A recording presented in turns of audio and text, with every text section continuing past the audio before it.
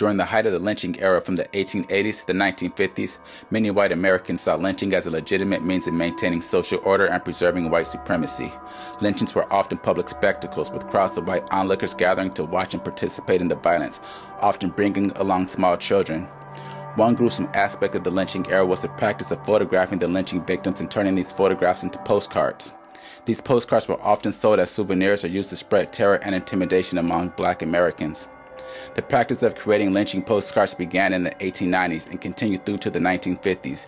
These photographs were taken by professional photographers or members of the mob itself, and they often depicted the victim's body hanging from a tree or other makeshift gallows. The postcards were then printed and sold, sometimes with captions or messages of support for the lynching. All of the images here are actual postcards that circulated at the time.